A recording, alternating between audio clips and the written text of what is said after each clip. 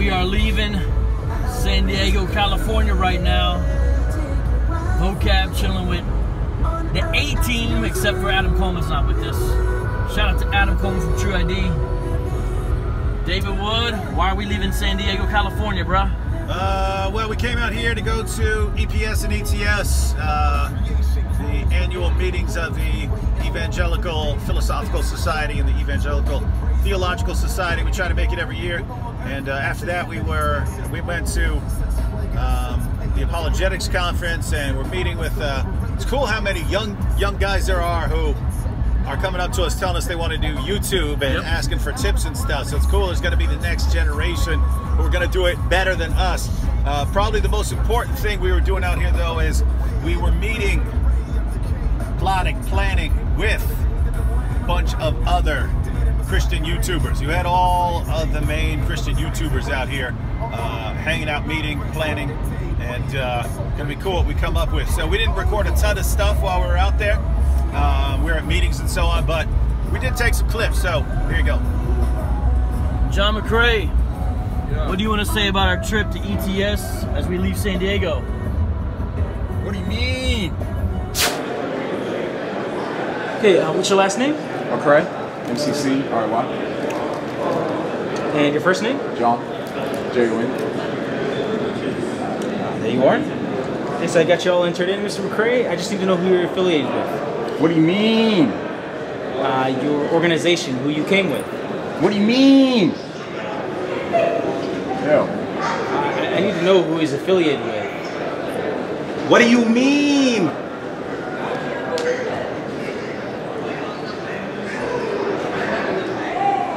Yes.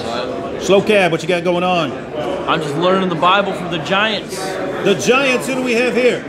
We have the Giant Head. That's right. Lemonhead. So we're here just stocking up on books so we can use to refute Islam and other attacks against the Bible and the triunity of God, Messiahship of Jesus. Keep praying for us in our ministries. And here's the giant right here. That's the giant. Theological giant. Hey, he's Captain Rogers. See, Yeah. Rogers, Though he's ugly as sin, theologically he's a giant. Did you see when I debated Carlos Xavier? They said Captain America versus Professor X. Nice. Captain Rogers. Yeah. Cool. That's right. Captain Rogers knows his body shape. What do we got here? I see. Hey. I see Jorge. Yo, yo, yo, look, I'm sporting. Hey, you got one punch on there. Yes, sir. So what's happening, everybody? Here, Jorge Hill from crossexamine.org, just hanging out with the whole crew. We're going to take over the internet when it comes to apologetics and theological education. We're here to make it happen. Ain't nobody going to top us off, man. We are going to capitalize on this market, and we're coming to a city near you. And here we have the man who's schooling everybody on YouTube. What's going on, Mike? Hey guys, how's it going? What's your channel? My channel is my name, Mike Winger. There it is, right there.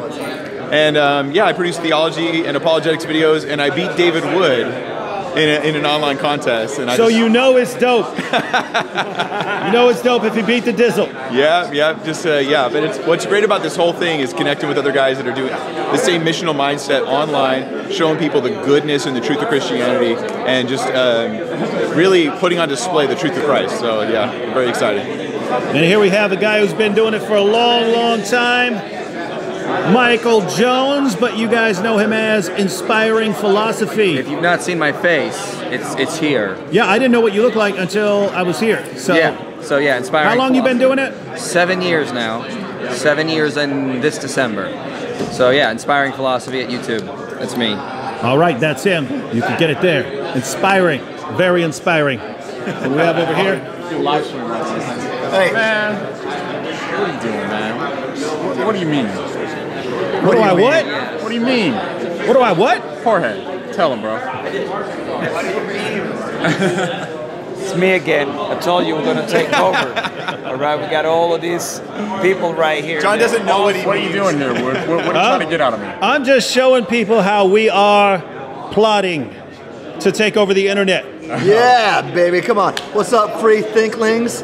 Welcome to the stratosphere. That's right. You see this book I was looking at? Yep. excusing sinners and blaming God. Guillaume Bignon. You think I should get it? I think you should pronounce the name right. Tell me about this book. I would stay away from that. Why would you stay away from it? French guy, what does he have to say? What's up, Ronnie? Oh, thanks for your advice. What's your name? John Smith. Nice to meet you. John Smith? Hey, there goes that French heretic. Oh, is this? Oh, can you write one little thing in French? But don't make it. Just don't. Yeah, make it funny. Not oui, please. Something more, you know, like maybe something Calvin said, or a scripture, or. I'll just tell him what you're really thinking. He wants something romantic. No X's, no O's. What's it say? Je t'aime, mon frère? What's that? Is that you are my friend? I love you, my brother. Oh, that's good, man. I appreciate it. You're a good sport. Out in San Diego. And this is crazy. This guy's from Madagascar. This guy's from Canada. The other guy is Serbian, but he's French. And then the other two guys, Guillaume. There's two Guillaumes, and they're both French. And then here we are in San Diego again. Enough about the French guys. Check this out. Boom. How cool is that, right? Of course, there's David Wood as well. I don't know where Sam Shamoun went. I'm Mary Jo Sharp, Hey Roxby, and the Street Apologetics crew. Guys, keep up the good work. And buy her new book. Why are you the Rodney Dangerfield Christian Apologetics? Well, because number one, everyone here has people blowing them up in their channel by interviewing them, while I sit in some corner over there and I get the big, great white dope taking shots at me saying I'm this jerk and I'm a nasty person and nobody likes me because I'm too proud and arrogant, and that's why I'm just going to be curled up in some corner over there, sucking on my thumb, hoping that I just blow up like the rest of you, panhandling, trying to make it as an apologist, and you guys just keep blowing up. That's why. How about that, huh? Don't hate, participate. So what do you think you can do to get more respect, Rodney? Well, number one, I got to stay away from the great white dope, because with enemies like that, who needs friends? I mean, with friends like that, who needs enemies? I mean, he's the greatest advertisement that I could have ever experienced in my life. He goes around telling people what kind of big jerk I am, even though I'm supposedly brilliant, but I'm just this arrogant jerk who can't get along with anybody, and that people need to avoid me like the plague. It's your birthday. It's your birthday. Go, Sammy. Go, Sammy. Do you guys agree that Sam Shamoun is the Rodney Dangerfield of Christian apologetics? Look at that. I'm the G. Lee, baby, brother. What do you guys think? No, Rodney Dangerfield was both talented and hilarious. There you go, see? Sam is a loser, completely talentless loser that no one likes anywhere. Go, Sammy. But I can put it on later for you. It's your birthday. What do you think Sam should do different to not be the Rodney Dangerfield Christian apologetics? He should stop sucking. He should get a different head, a different face, use completely different arguments. I wanna be yours. So next year, I wanna be yours. Come on, brother. Can you do a Rodney Dangerfield impersonation at all? I get no respect. Oh, brother, get no. How about if I do the? What the Halal Hogan version of Rodney Dangerfield? Okay, sure. Yeah. Hey, brother, get no respect, man. Hey, what's up? This is funny. So earlier, John and Anthony tried to be slick when the rest of us were walking, and they rented these scooters and blew by us, and they're like, "Later, losers!" And then so we keep walking, and we get to like a traffic stop, and they're sitting there waiting. So we actually pass them, and then they blow by us again. They're like, "Ha ha! Later, losers!" And then we walk all the way back to the hotel, and they're out there trying to park these things, and they can't figure out why it's not letting them, you know, release their credit cards. It turns out they could only get rid of these things in certain spots, so they had to go like 2 miles away and park. So he's over there just randomly laughing. Do you hear him? So anyway, so we're chilling in the hotel for like 20 minutes waiting on these guys who were supposedly like blowing us out the water. What's up with Anthony? What is he doing? You might have to flip it around so they. Wait, what is he? Are you gonna get on a scooter again, Anthony? Yeah, right. After that story? Anthony, is that a true story? Yeah, it's a true story, but will it happen twice? Hey, yo, Wood. Yo, what's up? Drop a beat.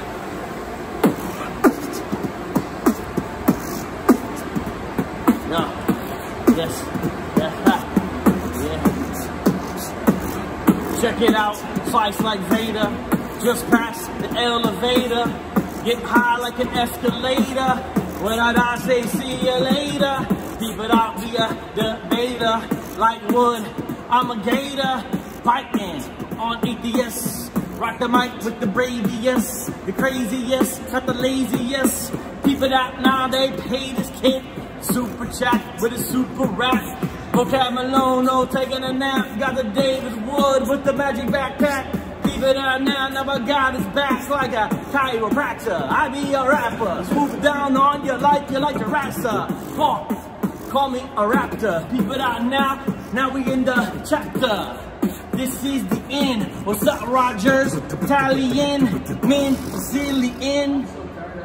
We out in the building. Getting with me in the building. Is it what? ETS 2019, son. Yeah. Dude. All right. Dude, it's an iPhone 8. I'm used to an iPhone 5. Yo. So we're in San Diego at the In-N-Out Burger. This is Michael from Inspiring Philosophy. This is Mike Winger, Eric Hernandez, and then behind the camera, Kurt and David Wood. David Wood said he has a story to tell us, an In-N-Out Burger story that is with him and the bill. So David, go ahead and tell us. Oh yeah, I didn't tell him this story, but I said it'd be cool to record. Anyway, so this was a couple years back. This is when the Bill had cancer and things were getting kind of bad. He was getting to the point where he couldn't really eat anything. He wasn't hungry most of the time, but he would occasionally get hungry and he would want to eat. And as soon as he would eat something, he would be sitting there with us for like 10 minutes, and then he would just disappear, and he'd be gone for like an hour, and he would be throwing up in the bathroom. And this happened every time he would eat for multiple days. He would just disappear and get sick and throw up. Anyway, we drove from Houston up to the Dallas area, and we were hanging out with Daniel Wallace and Ed Komaszewski and Rob Bowman, and Nabil got into this big argument with Daniel Wallace about some things with the New Testament and so on, and they were arguing for a while, and I noticed Nabil ate an entire meal, and he was just kept arguing and arguing and arguing and arguing and arguing. Then we finished, and he didn't get sick, and so I was like, I don't know what's going on. Maybe like the arguing is affecting his adrenaline, or it's distracting him, or I don't know what's going on. Anyway, it was later that evening. We were driving back to Houston, and Nabil said, "I'm hungry again." And so I was like, "Well, this is awesome, right?" Because you know it sucked watching him not be able to eat, because the dude loved to eat. So anyway, we stopped at In-N-Out Burger, and I was like, I need to test this theory that if he's arguing, it'll distract him enough or something like that, and so he can actually eat. So he went and ordered a couple of double burgers and stuff, and we sit down, and I just start arguing that his master's thesis is basically garbage, right? I start just talking trash, and I'm like nitpicking every little thing, and I'm like, you know what you should have argued? You know what you should have argued? And I start giving them this argument which is plausible enough that he could think I'm really arguing this point, but also there's plenty of responses. And he got angrier and angrier as we were arguing about this, and then he starts like pulling stunts like, well, at Oxford, that will never fly, and stuff like that. I'm like, oh, you're pulling Oxford on me right now? So anyway, we're arguing. He ate all his food, and we got back in the van, and he fell asleep. And so I was like, oh, this is how Nabil can eat a bunch of In-N-Out burgers, is if I just jump right into something he is supporting in his paper and his conferences, and he'll get angry enough that he doesn't even realize that he's got massive stomach problems. So anyway, that was it. In-N-Out Burger. So that was my In-N-Out story. Vocab. I feel like I'm seeing double here. They call me lowercase. Maybe you need to check the column high note. It's vocab and lowercase. But for real, get logo software. It's awesome. You owe John McCrae 75 cents, man. Watch out for that tree. So, we're leaving ETS here in San Diego in the Apologetics Conference. I'm with John McCrae and David Wood. This is Vocab, by the way. And I said, hey, let's stop by the Israel United in Christ San Diego school real quick. Let's go by the IUIC school. And we just drove by one time to see where it was, and they already saw us. So they're already out. You see them right there? They're already out in front of us, filming us on the phone and stuff, keeping guard, which is fine. We're just gonna do about a 10-minute video, or actually maybe even less, and talk about our thoughts on them. So we got David. He's had to deal with them a few times because of his association with me. We got John, and he's had to deal with them as well. All right, what's up, y'all? This is Vocab Malone, street apologist, chilling with the homies David Wood of Acts 17 Apologetics and John McCrae from What Do You Mean? Definitely subscribe to both their channels. They're part of the Apologetics A-Team. You know, these two men have had to deal a lot with the Hebrew Israelites, not because they wanted to, but because of their association with me. So here we are today, going to get a quick take on what they think about this group's behavior, just from their limited experience. But this is IUIC San Diego. Now, they saw us here. We didn't knock on the door or anything. We're just outside to show you how this movement is growing. In fact, this school is kind of hard to find. There's so many of the schools that they're just popping up all over. But this is IUIC. They went right inside. Outside of San Diego. Yeah, they went outside. They went inside. They in. saw us and they went inside because, like Wood said, cowards. Yeah, they were on the street, and when we walked, they turned the other way and went inside. Yep. I mean, seriously, think how awesome it would be to come outside with their cameras rolling and just completely crush Vocab Malone, right? Yeah. You're the guy. Why in the name of common sense would they not do that unless they just don't think they can, man? Come on. Yeah. So that's their position. Well, y'all pray for IUIC and the other Hebrew Israelite groups. Pray for them, because they're not only here, right here in San Diego, they're all over California. Not only are they all over California, they're all over the United States. And now this group specifically, IUIC, is doing mission trips to West Africa, such as Sierra Leone. Now they're all over the world. And you can see it right on their website, israelunite.org, and you'll see what's up. There they are looking through the blinds. Look, they're looking through the blinds. Hey, guys. Oh, wow, he's really looking through the blinds there. Well, they got a camera up there. Cowards. This is super weird. It's funny, we're out here. Can you get a better shot? We're out here calling them cowards. Here we are in San Diego, and IUIC just called the cops on us. Fortunately, we've left. But we should go out there and talk with them. What? The cops? Huh? Why? Oh, sorry. Look at this. They called the cops on us. I don't want to. Yeah, fella. Oh. I don't want to talk to them. Huh? No, we're not going to talk to them. Where'd the cops go? Cops right there. Bro, what are they working right outside the school? What the heck, man? They seriously called the cops on us. I told you they were going to call the cops on us. I told you guys they were going to call the cops on us. You thought I was joking. They called the cops on us, man. What? I cannot believe that. We just called them cowards. That's scared of somebody? That's scared of somebody that you're going to call the cops just because you're afraid to debate them? That's crazy. Crazy. Never seen nothing like that in my life.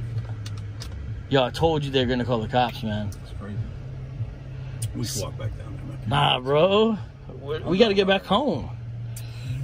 It's just hilarious. That is funny. Hello?